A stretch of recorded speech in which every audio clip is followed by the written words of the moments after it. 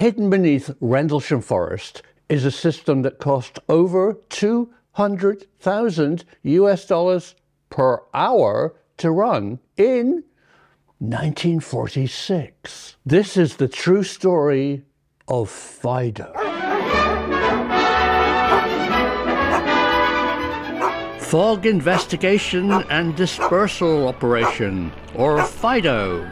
The device was developed by Arthur Hartley for British RAF bomber stations, allowing the landing of aircraft returning from raids over Germany in poor visibility by burning fuel in rows on either side of the runways.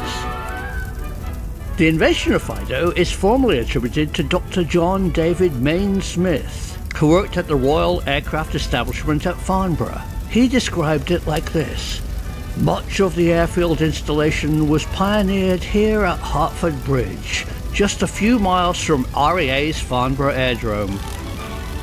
The device consisted of two pipelines situated along both sides of a runway and through which fuel, usually petrol or gasoline, was dumped. The vapours were lit from a series of burners, producing walls of flame.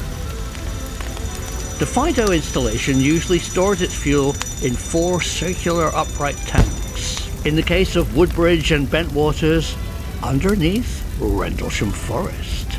When fog prevented returning Allied aircraft from locating and seeing the runway, they would be diverted to a FIDO-equipped aerodrome. One of those was RAF Woodbridge, with a handy runway 27, particularly easy to find, pointing due west.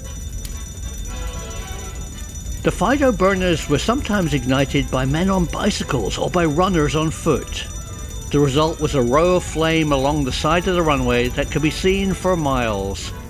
The heat of the flame evaporated suspended fog and smog, allowing Allied aircraft to land in suitable visibility and find the airfield.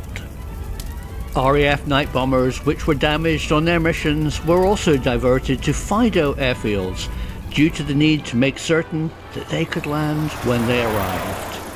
FIDO was rolled out to these strategic airfields: Blackbush, Bradwell, Carnaby, Downham Market, Frickerton, Falsham, Gravelly, Lugford Magna, Manston of course, Melbourne, Metheringham, St Eville, Sturgate, Tuddenham, where my father flew from, and RAF Woodbridge in Suffolk.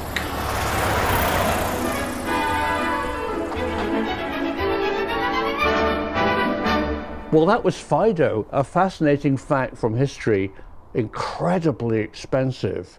And that's just what your military are doing today. You think our Air Force and our Navy are using 2023 technology. They're not. They're at least 10 years ahead of your wildest science fiction dreams. And I'm looking into it for you, because the truth is out there.